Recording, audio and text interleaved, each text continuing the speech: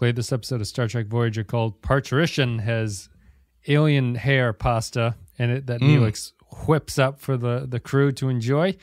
But it made me wonder, what's your favorite pasta? My favorite pasta, honestly, I like mixing them. Like, you know, like a cereal. Like if spaghetti and macaroni or something like that? Yeah. If I've got some rotini and some ziti, I'll throw that together. You know, just a little bit of mix it up a bit. Yeah.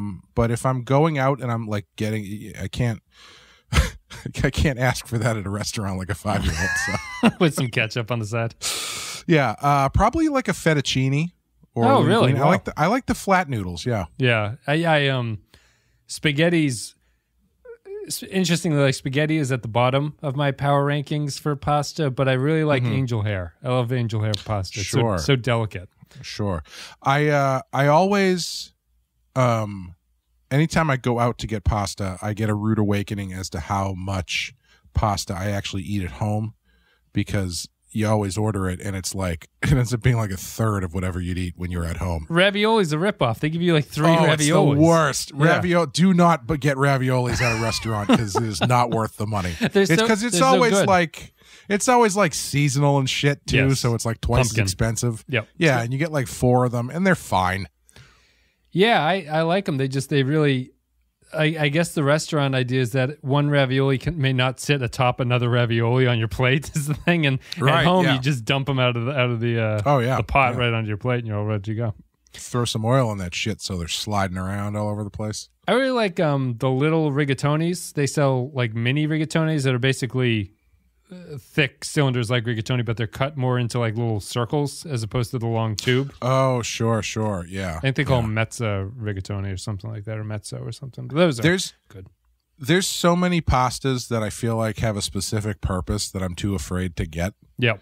So like every time I go to the store, there's ones that look like the scoring game pieces from Trivial Pursuit. Yes. Yeah. I don't know what those are for. I assume they're for soup or something, but every time I see them, I'm like, I bet that'd be pretty good in macaroni and cheese. Yeah, they are. But I'm afraid. I don't want to get called out. It's a whole, you have to pay extra attention to how long you're supposed to cook each one of them. Yeah, we use those in, we do use those in soup, those little pinwheel ones or whatever they're called. Giant shells, those are fun. I'm not a big fan of shells. I don't like baked shells at all. I don't know why. I don't like lasagna either. So maybe that's interesting. Something. Yeah. Too much cheese?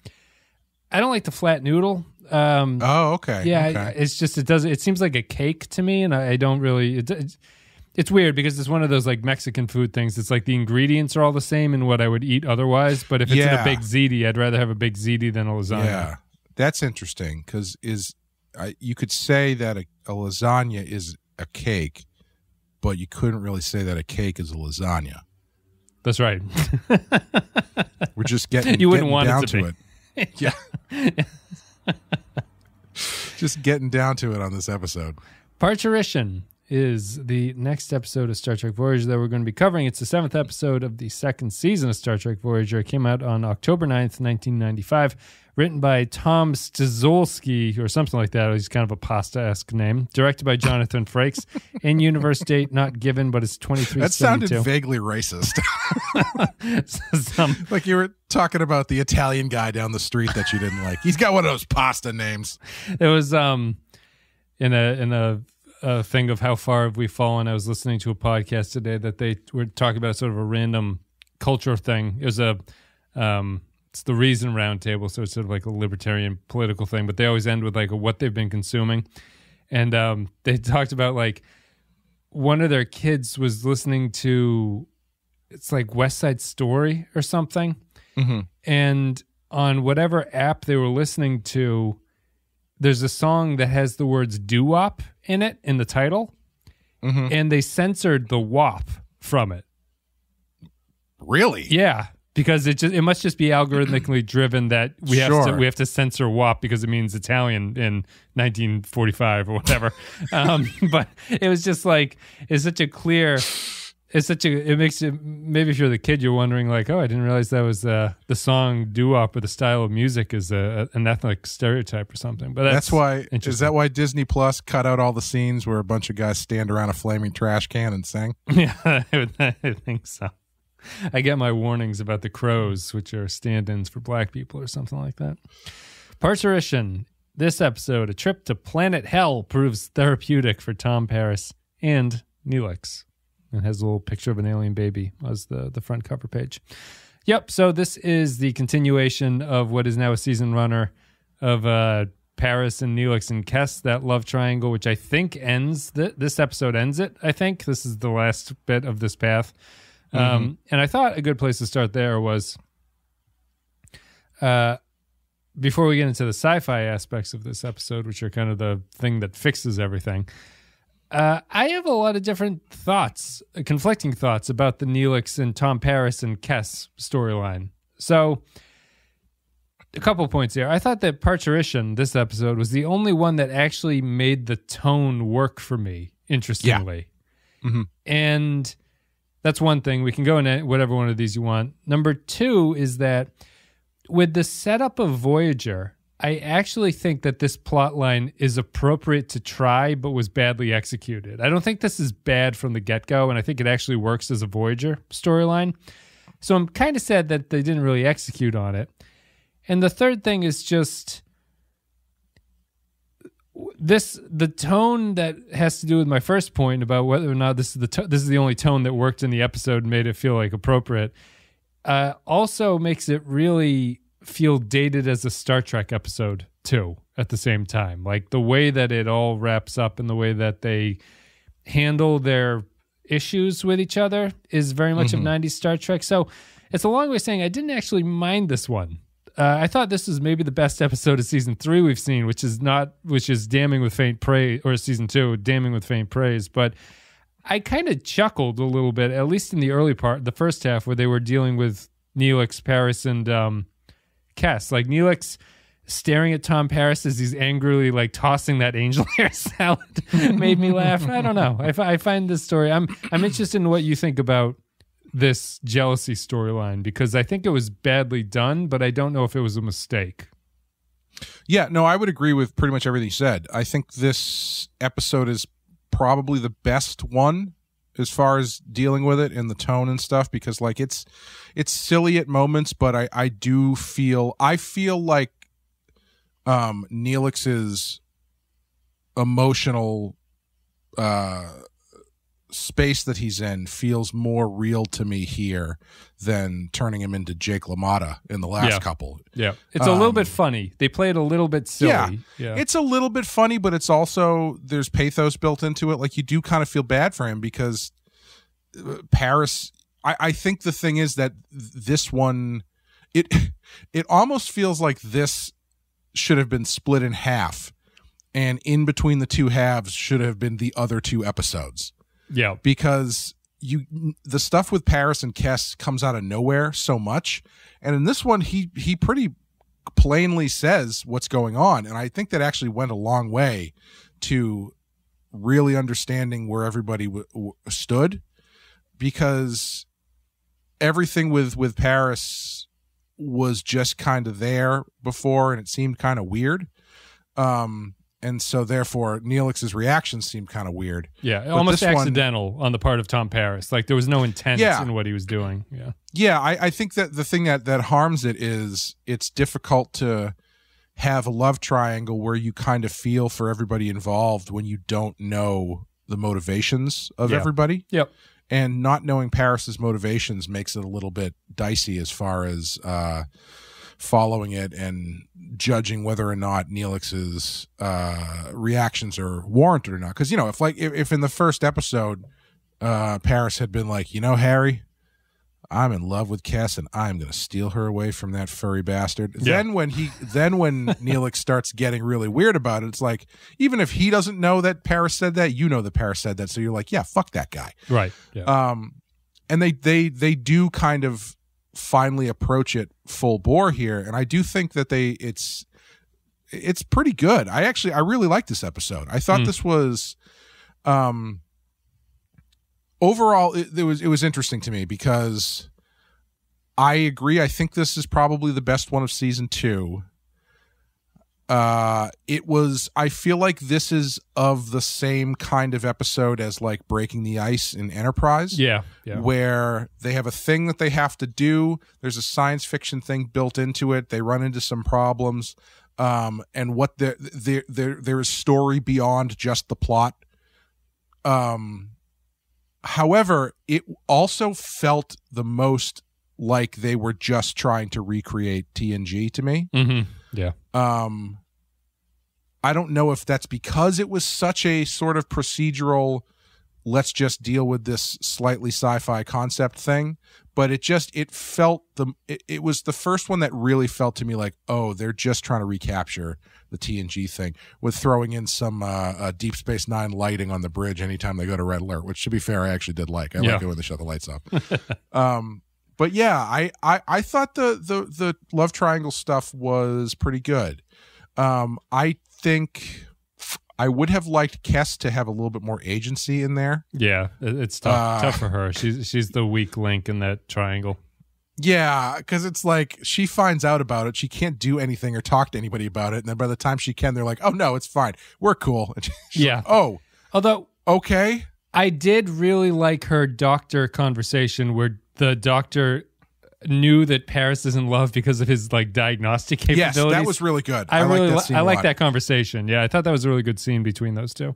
I was a little bit confused. Confused isn't the right word, but I was a little bit unsure of how they were trying to play that scene ultimately, because the doctor's got the hots for Kes too, right?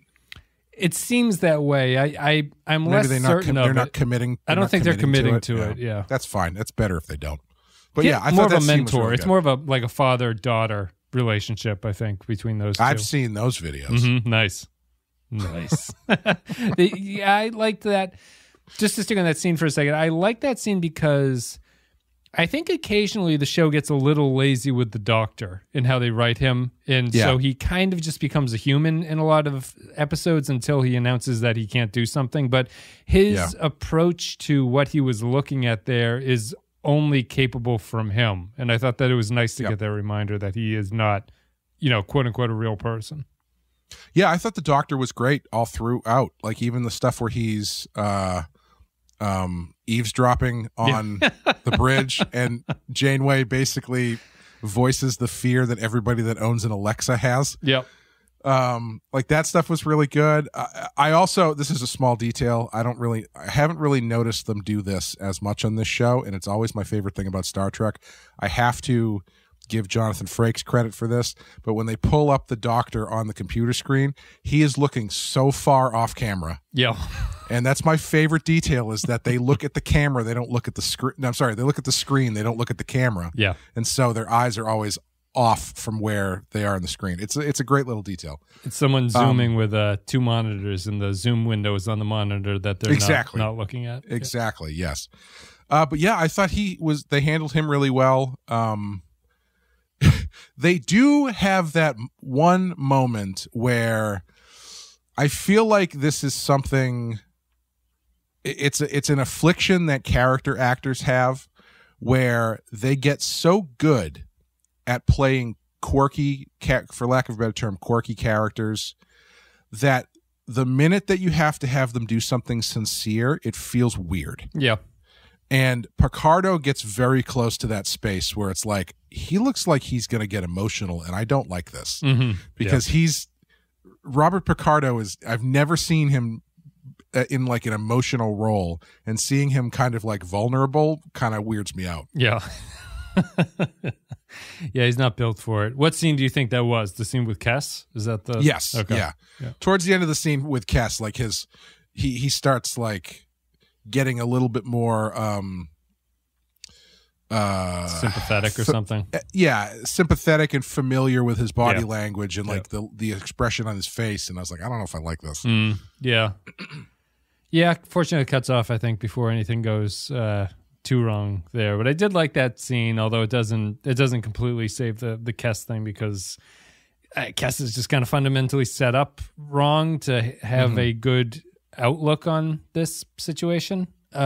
That's the other thing that's weird too, is like, yeah, they call into the equation that she's only 2 years old. Yeah, she has no experience in this stuff. Yeah, which I think can work. I don't know if they really do enough with it. My favorite line in that scene, though, is I forget the lead in, but he talks about the autopsy, and she's like, "Why would you think I wanted to see that?" And he says, "Well, you've always been interested in autopsies." Yeah. It's a very Data kind of line. Yeah, I liked it. Yeah, it's funny because I think that the reason I think that this kind of works on Voyager is that, as we've said, like Voyager tends to, at least in the storytelling it's doing, it's moving away from its core concept into more TNG-ish standalone non-serialized stuff. But I think there is a space for, like, you know, if we were to redo this series as a modern Star Trek show, I think there's a way that you can do this storyline, which is to just sow discord amongst crew members for jealousy, like sexual jealousy reasons. I think that works the best in Voyager. It's the show that makes the most sense where that would happen, really, because options are limited for these people. It's funny because the tone that makes it work in this episode is the tone that would not allow it to exist for a longer period of time in this show if it remained that way. So it's like, because it's treating it here in a Star Trek-y appropriate way, it's kind of silly. It's not really super serious. Like the fight between Paris and Neelix is for comedy and stuff like that. It's all very... You know, and the joke of they have to like sit next to each other on the shuttle ride down, and Paris is keep talking and talking about how far they are, and Neelix is saying you don't have to talk for my benefit or something. Like there's a level of humor in it, but I think that in the context of the show, it's actually a serious dramatic storyline that could have happened in a more serious show, I guess, and I think that's what's so interesting about it. I don't even know if it needs to be that much more serious, honestly. I mean, I think but I do agree. I think you could have gotten a whole season out of this, especially if you've got this, you know, the scene that Neelix has with Paris where he talks about how the other people on the ship kind of call him a coward and a traitor or whatever. Yeah. And how he's kind of alone. You could work that into a season arc where Paris is actively trying to date on the ship. Yeah, it's his growth arc for him, I think. Yeah, it's not quite working, but he's spending more time with Cass, and they're hitting it off, and so he's realizing that, you know, he actually likes Cass, and that I think you could have done, if you really wanted to do this, I think you could get a lot out of it, actually.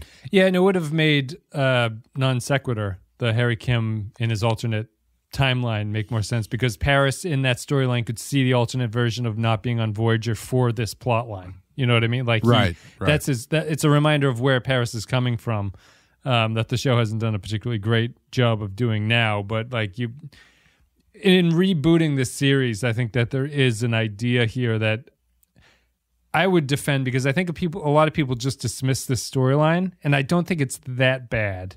I agree with what you're saying, is that the problem for Neelix from the start is that they never established where Paris stood in this whole thing. So Neelix just comes across as crazily paranoid about stuff. And it would just work better if, as you were saying, even if the audience was the only thing that knew, just to give a little bit of empathy to Neelix in that situation, to know what's going on. It would have gone a long way. I just don't think this was the colossal failure of a storyline that it's made out to be in some online channels.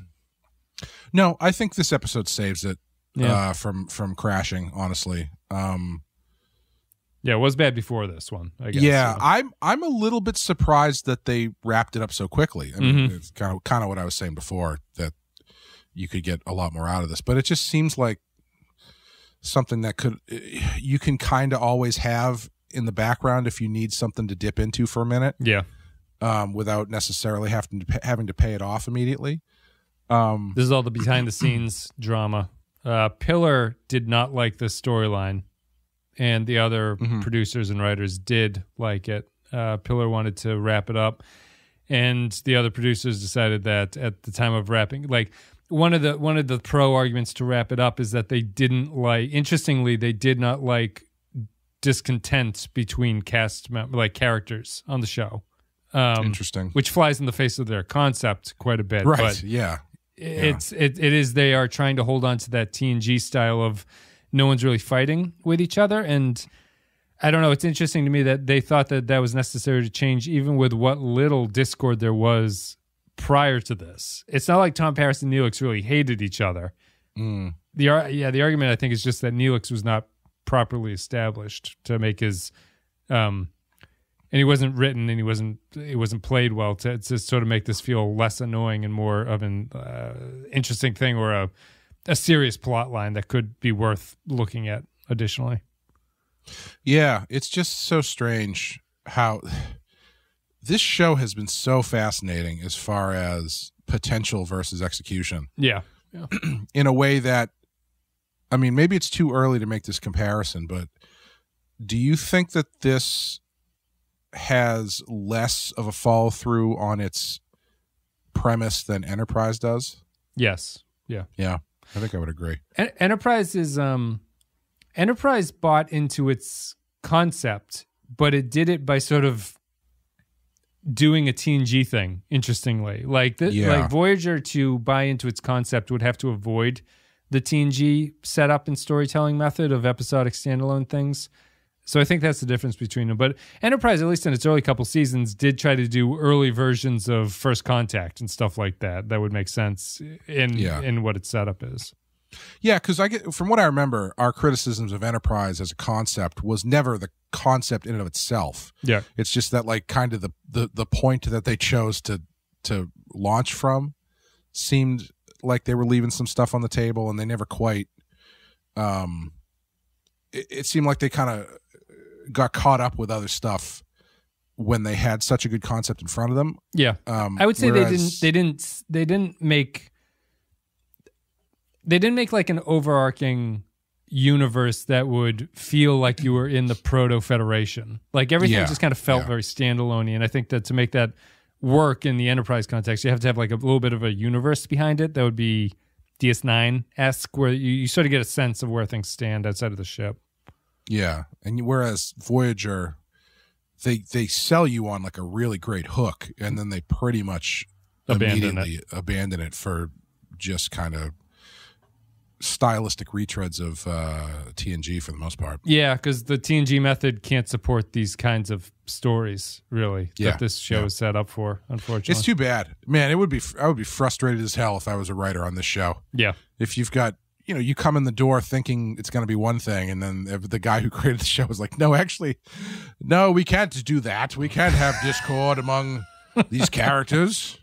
Well, what are we doing here? They're all wearing the same uniform, Bill. Haven't you noticed since the pilot? We fixed that problem.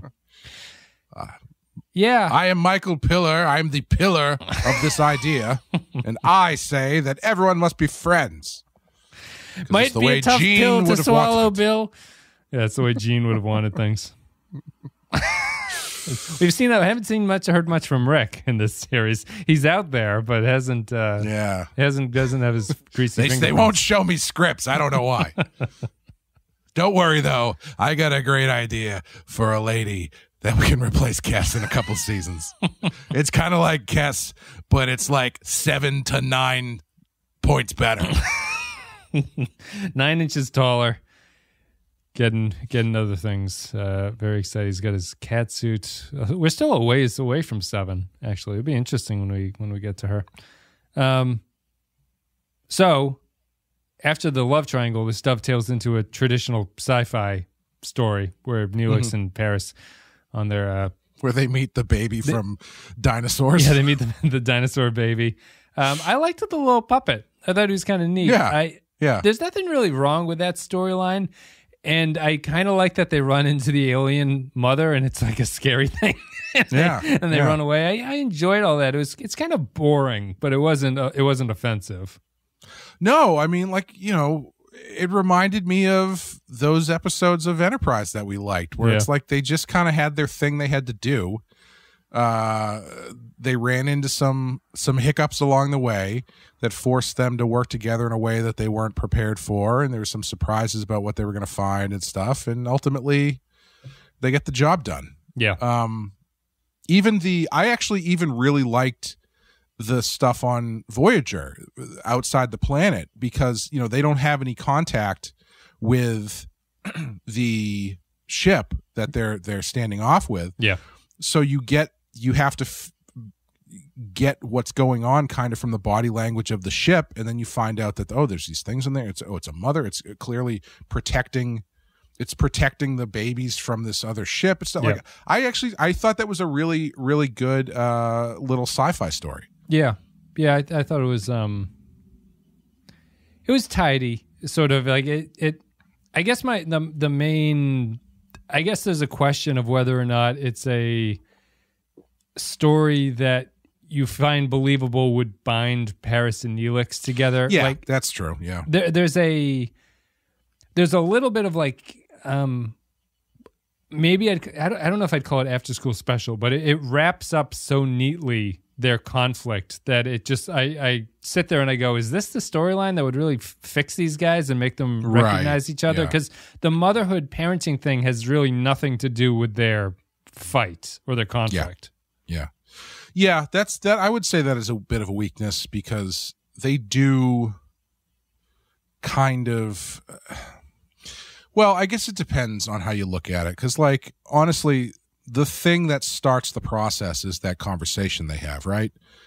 And where Paris comes clean and Neelix kind of comes clean about what people think about him, and he apologizes, and they kind of they make their peace there.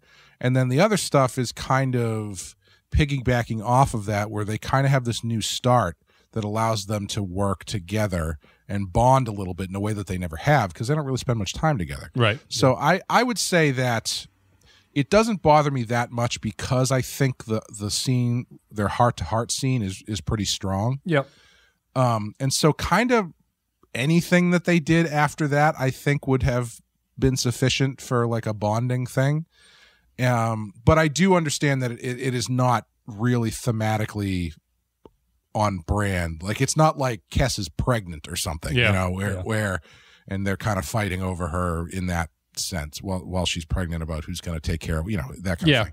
Or just a war, like I was expecting a war on this planet where like people are fighting over something that doesn't make a lot of sense. Kind of a last that too thing. Yeah. They could have, if they wanted to, they could have stuck with the baby and added in some sort of actual predator kind of situation. Yep. I don't know, maybe that's infantilizing Kes too much metaphorically, probably, but I think getting over the heavy stuff and having them come out the other end and work together on a plot that's serious but lighthearted, I think works pretty well. Yeah, it's just the right tone, I think, for for this era of Star Trek, at least. I don't know if Discovery or something would pull it off. Could you imagine the fight they would have had in Discovery? Yes, yeah. We'd still be talking about it. Did they never have Ash Tyler get into a fight with somebody over Michael Burnham in the first season? I don't think so. Lorca would have been the only. I don't think they did. Yeah. I think it's just a lot of passion between those two. There's no real conflict or anything like that outside of the Klingon thing. But your reminder of this is the 90s is, I'm sure what r/men's right activists subreddit or something gets up in arms when Neelix picks up the baby and it calms down, and Tom Paris goes, "I guess you aren't a godfather. You're a godmother." It's just a sick burn to all you fathers out there. That's my. There's always this fight online about whether or not people, when a father's watching their kids, if you should get offended when someone says, "Are you babysitting today?" Oh, yeah. Chalk that up under things that I do not give a shit about whatsoever, but it's constantly on the internet. Yeah. You can tell me I'm babysitting, whatever. Who cares? Like, take it personally. Yeah. Yeah. It's like, yes, I am. And I'm just waiting for these kids' real parents to come and take them away and make my life easier again. I'm a French nanny, if you couldn't tell. That I just don't. I don't know.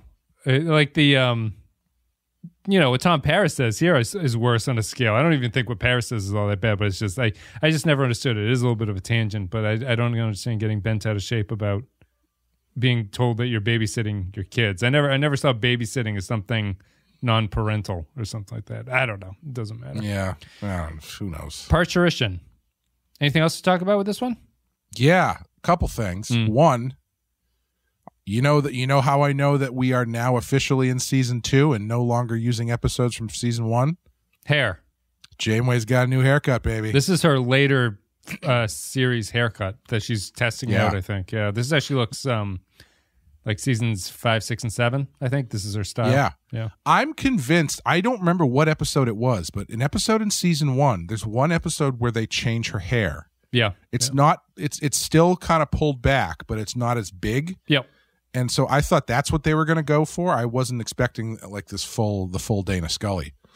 No, she's gonna. This is just a test. I think she's gonna bun it up again. She's gonna. Oh, really? Yeah. Oh, interesting. I think she reverts back. I think this is just a test or something. I mean, I think I prefer the bun. Her hair here is just kind of helmety and large. I don't know. It's a little bit distracting. It's not. It doesn't. In the same way that Christopher Pike's hair in Strange New Worlds is sort of distracting. I find her hair distracting in this context. Yeah, I think oddly enough, it actually does change her demeanor for me a little bit because she does seem a little bit more relaxed. And I don't know if she's probably not doing anything differently, but it's just that she doesn't have such a constricted haircut. Tight haircut. Yeah. I think it just subconsciously makes her feel like she's a little bit more relaxed than she was in the first season. Yeah. I feel like I'm losing my grasp on Janeway a little bit. I think it was this episode. This episode, there's a scene where she's standing next to 2 male officers, and they do a reasonably good job normally of kind of hiding how short she is compared to the other characters. But I thought it was, I don't know, there's a lot of character design, I think, that would go into her, where if it is such a smaller actress playing that role, there is kind of like, that kind of has to work its way into how you design her in some, like how you design her as a character in terms of what she, like whether she's it ties into that. What did we think Janeway was doing in season 1? Was she overcompensating for things because she's new at this, or is this just the way that she is? I don't know. Janeway's kind of in a weird spot for me. I couldn't really define her at this point, I don't think, if I had to. Yeah, this was an interesting Janeway episode for me because it felt like most of the episode was her going, yeah, well, you guys figure this out. I'm going to be in the ready room having a coffee. Yeah. A lot of ready room breaks during emergencies. Just let me know when you get there. I think maybe that's part of what made it feel like TNG to me, because it had a big kind of Picard energy where he's like, okay, I see what's going on. Let me know when you guys do what you have to do. I'll be in my room. Yeah. Yeah. And I think that there's one aspect of Neelix here that I think that they still don't really get right, and Janeway has to do with it, which is that when Neelix puts up a fight about having to do something, no one tells him to shut up, really. Yeah. Because I think he's it's not even Paris, it's Neelix who's arguing at the end about whether or not they have to beam up right away or if they're going to wait there for a minute. Yeah. And Janeway gives him a lot of leeway about this stuff, and I think it's just it just seems odd because it seems like Neelix should be the character that Janeway is the most abrupt with because he is just kind of like the useless cog in the whole thing. So I would expect a better pushback from Janeway in that situation. Yeah, you probably could have had Janeway be a little bit more insistent and then have Paris jump in and be like, listen, honestly, we got to do this. Yeah. The other thing that I wanted to point out is, man, Harry Kim leaves that food behind like he is at a Jamaican resort. He went to go get tartar sauce. They didn't have it. He just said fuck it and went to the bridge and left that entire plate of spaghetti on the table. Didn't even bust his fucking dish. Yeah. Entitled prick. He had to go. His conversation with Kess is funny too when he sort of sits with her alone. You get definite that Harry's trying to make his way into some sort of relationship with her too. He's got a big smile on his face. They're talking about something semi-tragic, I think. Honestly, isn't that the reality of how this would probably go? Because, I mean, there's a lot of people on the ship, but Kes definitely feels like the one female friend of the friend group. Yeah, right. And I feel like in reality, everybody on the main cast would take a shot at it at some point. I guess even if she is with Neelix, apparently nobody thinks of him as much of a threat. It's even scientifically, I think you could argue it. There's there's always that genetic thing of that. If you were to repopulate, each female has to have different kids with each male to make a gene pool that's sustainable. Mm-hmm. So let's get into that math, please, show.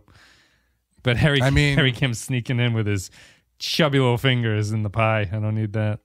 I don't want to get into the ethics and the math involved here, but I mean, like, if she has kids, those kids are grown up in a year. Yep. So it's just like the whole ship is going to be fucking for the next 75 years. Yeah. Barely one or whatever. Everybody having sex with everybody else's kids. Everyone else is quickly aging children. What Voyager could have been. Maybe we'll get there one day. You got a ship full of 8-year-olds who all die within weeks of each other. Shit, we should have had some regular kids so we could have someone man the ship. Mass graves on Voyager. They lose another shuttle in this episode, too. Just thought I'd bring that up.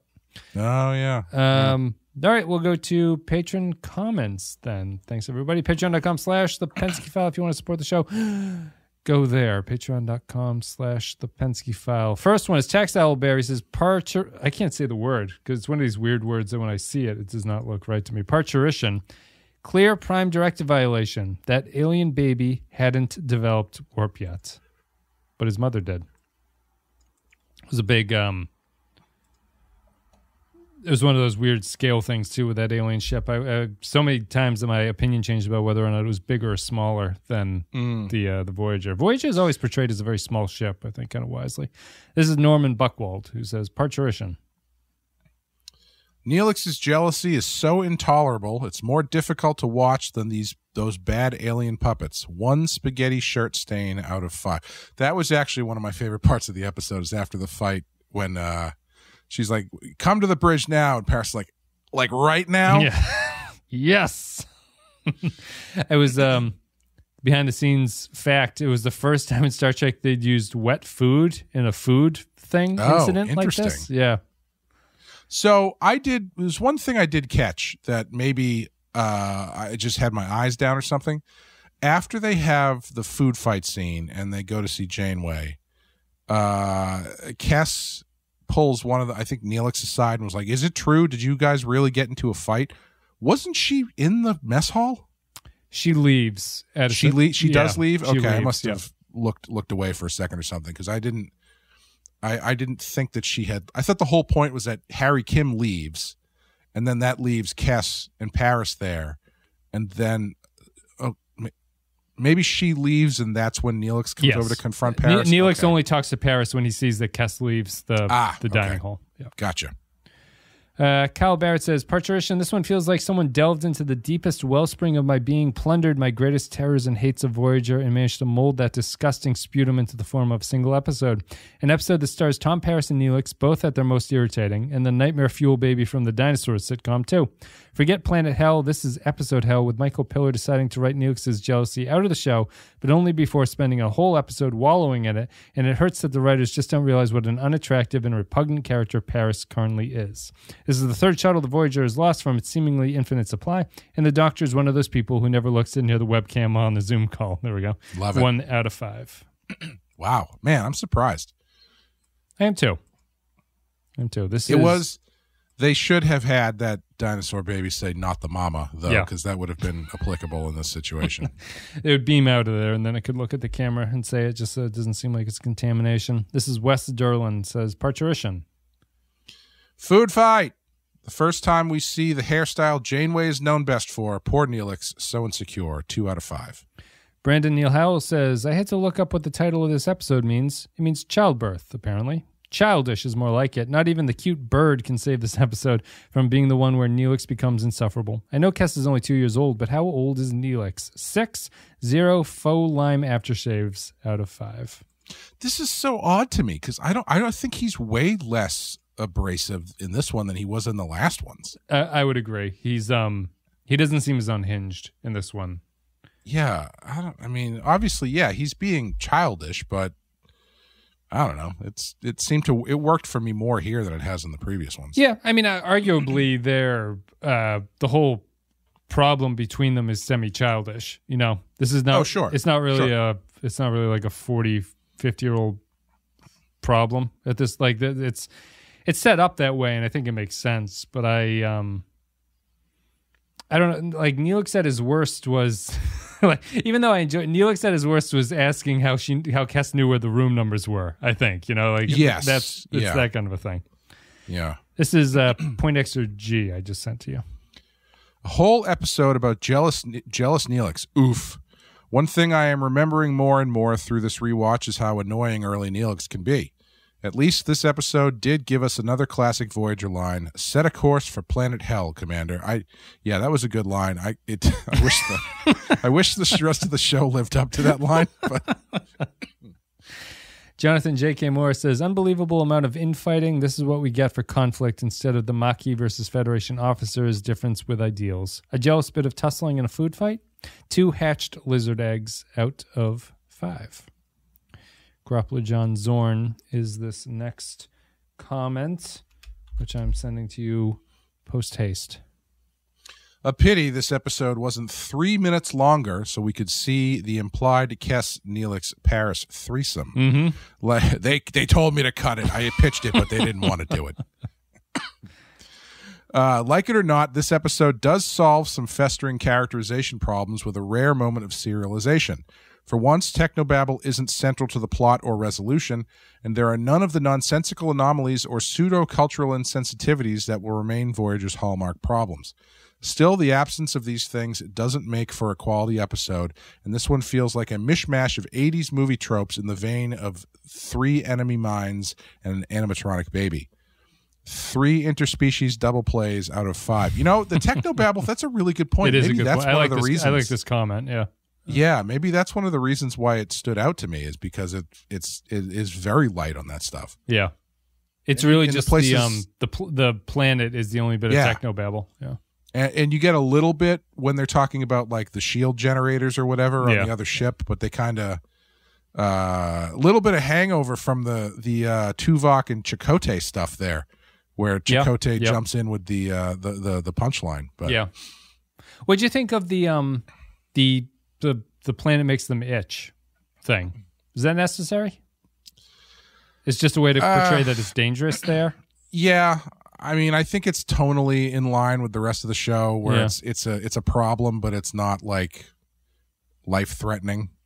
Yeah, you know? Well, they will die, right? Well, yeah, I should say it's not like they beam bleeding down out to of the their surface eyes of Venus or something. Yeah, it's not Total Recall when you go to the surface of Mars with your helmet off or something. Yeah, that's fair. No, I like that comment. I agree about the technobabble. I can't really disagree. It does feel like a mishmash of 80s tropes and stuff like that. But he gave it a 3 out of 5. Eric McGowan says, the only good thing about this episode is that they will finally mostly kill off Neelix's jealousy over Kes moving forward. I suppose an episode of misery is worth that in the long run. Aaron Million has this to say about things.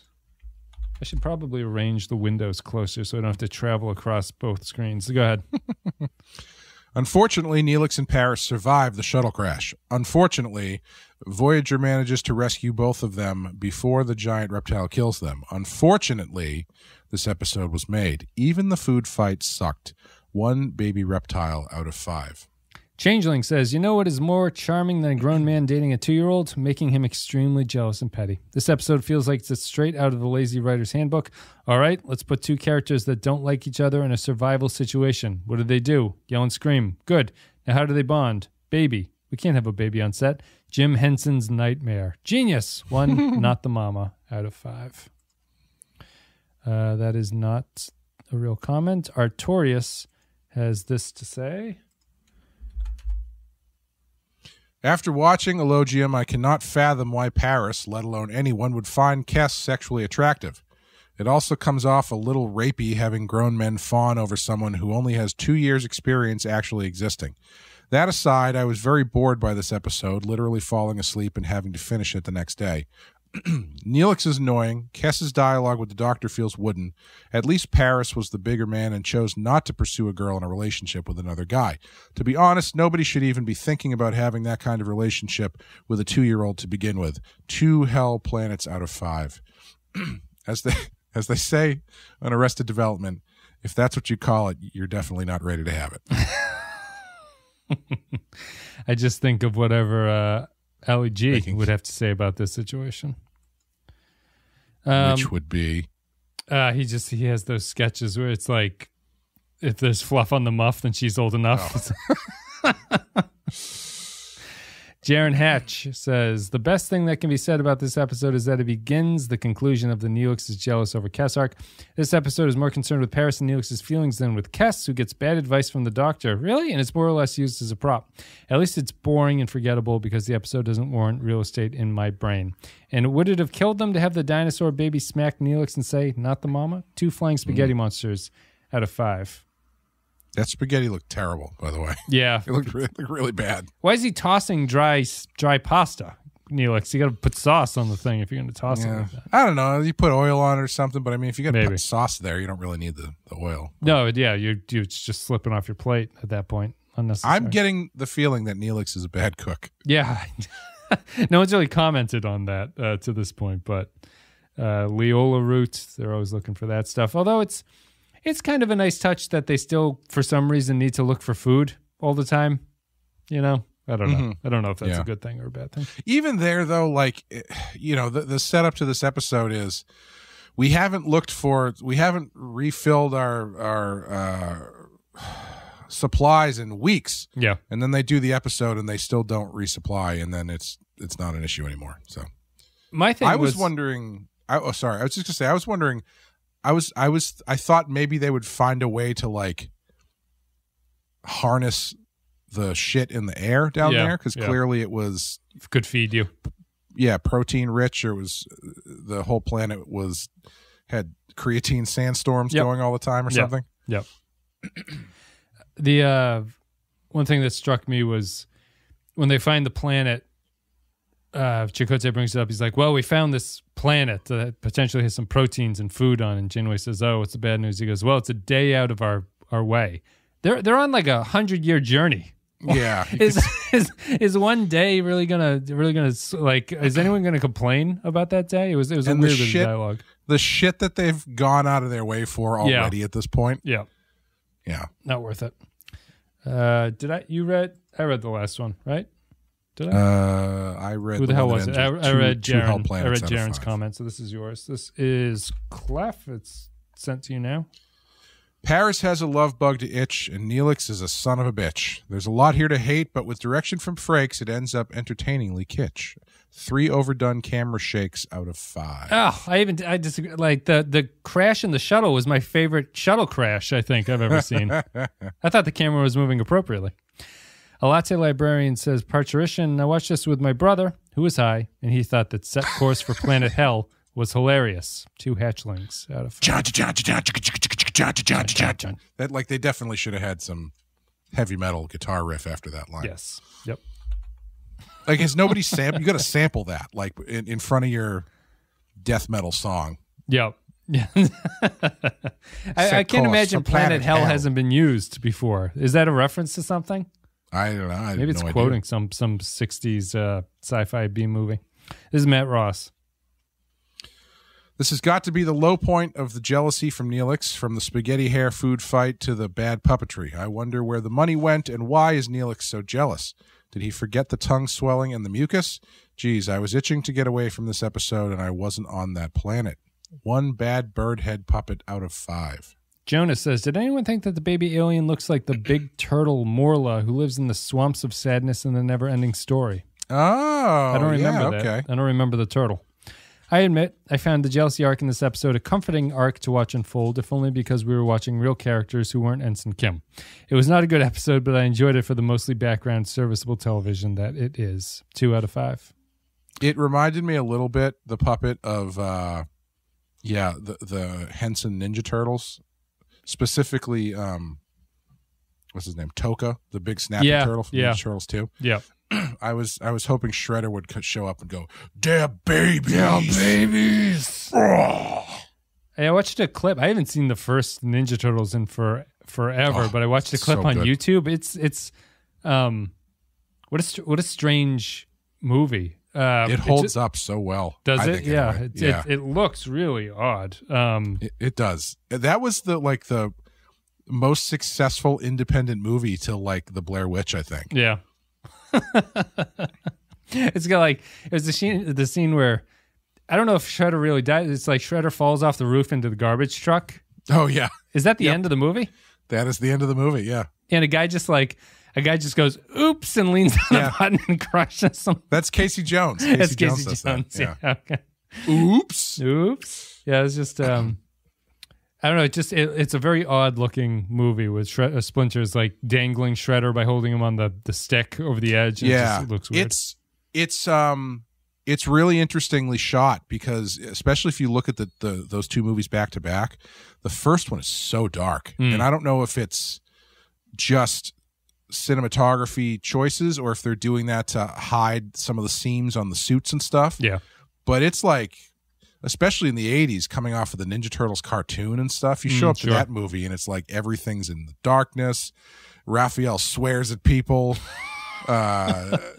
Shredder is talking about murdering children and stuff. And Michelangelo likes to party with a little bit of yayo.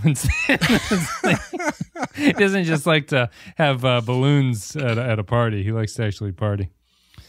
Yeah, it is a I don't know. It was weird. I'd have to watch it again. I haven't seen the whole thing, obviously. Undiscovered Mugato was our final comment that I just sent to you. Someone was flipping through a biology textbook when they titled this episode. I suppose it's not just referencing the street shark rubber puppet that hatched on that itchy planet, but really the birth of Tom Paris and Neelix's mutual understanding and friendship. But this show takes too many awkward swings when it comes to people being attracted to Kess. I did like the pissed off mommy lizard alien, though. She wasn't taking any shit. 2 not the mamas out of 5. Thanks, patrons. If you want to leave comments about the episodes, you can go to patreon.com/the Pensky File and leave your thoughts there by supporting the show.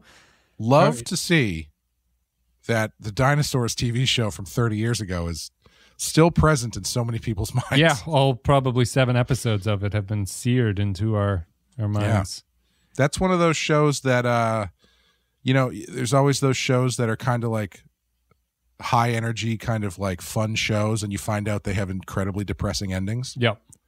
Do you know how that one ends? Is it not the comet or global warming or something? It's the Ice Age. Ice Age, that's it. And so, like, the show ends with them looking outside as the snow is piling up, and they're like, huh, this seems like a lot of snow. Yep. And that's very similar to the ending of Alf, where he just gets captured by the CIA, and the implication is that he's dead now. Yeah. Yeah. It's it has a very 80s thing, too, of the breakout star is the character who has nothing else going on besides the catchphrase. Really? Yes. The baby just says that and hits the father with a frying pan. That's like the only thing it does. It worked for Urkel. Yep, it worked. And that's what we remember. Thanks, patrons. So let's go to our final thoughts here, Clay. The patrons didn't like this episode. What say you on our scale of 1 to 5?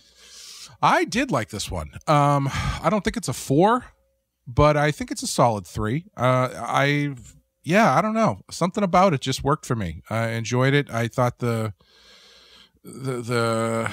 relationship stuff was handled probably as well as you could expect it with the lead up that it had. And I mean, I'm not looking. I don't wish that there was more of it. Yeah. But I think it worked well enough, and it was a fun little episode.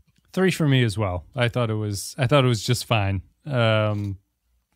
I like the tone that they chose. I thought that they handled it. They did not embarrass themselves with it, which is important to me. That seems to be the highest praise you've given this season is the episodes where they don't embarrass themselves. That's a big... In some ways, it's good and bad, right? Because the embarrassing thing is actually kind of like it means that you're taking a risk, too, at that point, which I think that some of the early series do. But for this storyline in particular... I think this could have been much worse than it is. I think it gets a little bit too much hate for... I'm surprised how short it is. It really doesn't last very long. And B, I think that it wraps up fine. Like, it's as good as you can do. I'm going to give it a 3 out of 5 for Parturition. Remember in Discovery when Ash Tyler breaks the doctor's neck? Yep. That was something, huh? That was... Sorry, I was just thinking about, again, like if they did this on Discovery, and I'm like, I feel like this on Discovery would end with Neelix just like shivving Tom Paris down on the planet or something. Poisoning him his angel hair pasta and putting like broken glass bits or dust, glass dust in it. Cut up his stomach. Anything else about this? Do you ever see those YouTube videos where it's people just shooting stuff with progressively bigger guns? Like on a firearms dedicated channel, basically. Yes. Yeah. Sure. Yeah. Yeah, they can be fun. They can be. Yeah. I was watching one where this guy was shooting solid glass spheres, like big solid glass spheres with like a 50 caliber, one of those gigantic guns from like Eraser or whatever. Yep. And they're out in the forest, and he's shooting this thing with these massive bullets that are just cracking and splitting these things. And he's going over to check out the damage and stuff, and he starts going like, oh man, my allergies, my allergies are just killing me. And everybody in the comments is like, you are breathing in aerosolized glass right now. Yep. Did you ever know the Russia FPS channel that was big in that realm for a while? I don't think he exists anymore.